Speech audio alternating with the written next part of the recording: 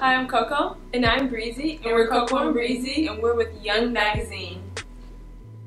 When we actually came up with the idea of creating sunglasses, it started off with our love for sunglasses.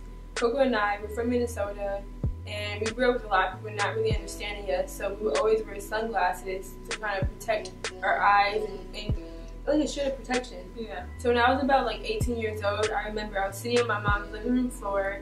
I was hand studying, and I handmade my own first pair of sunglasses. And since then, maybe 2 years within our business, we were hand studying glasses, and we were like, we have to take it to the next level.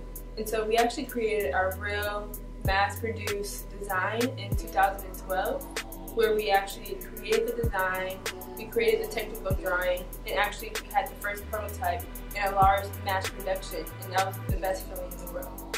We actually slept with like 10 pair of glasses in our beds like Our first samples. Our first samples. We were just that excited. With us as designers, we collaborate with a lot of music artists, so it only makes sense. Like we've collaborated with Don Richard, we've done glasses for Prince, Rihanna, Lady Gaga, and more musicians. And so our brand has really lined up to musicians, and so it only made sense for us to DJ to give our consumer and our customers, all of us, they can really feel connected. Advice that I would give young creatives trying to follow their dreams is one, don't only be a creative, but also think about business. You can be so creative, you can make the best art, but if you don't have any business structure, it's going to be a challenge and be very difficult in order to grow.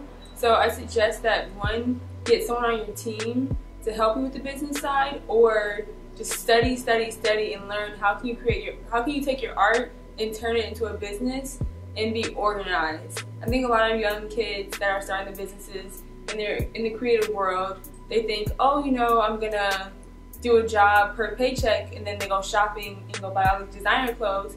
No, you never know if you're a photographer, your camera may break. So you need to keep investing into yourself.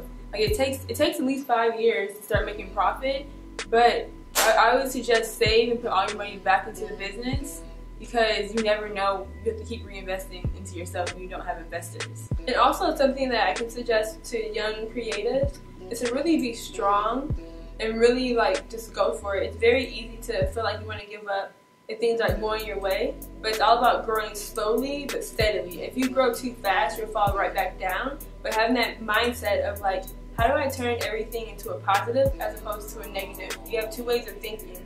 And I think that when people go through a situation, they look at it, it's so easy for them to go to the negative side, but in reality, you should always figure out how is that a page to your book. Yep. Everything that happens in life is a story. And so you might miss the train, and you get pissed, but there's no reason to be pissed about that, because everything happens for you. It's a situation that you can't control. And that's with life as a business person and as a creative, that there's certain situations that might happen that you weren't expecting, but remember those situations, look at it in a positive light, and later on you'll add on to something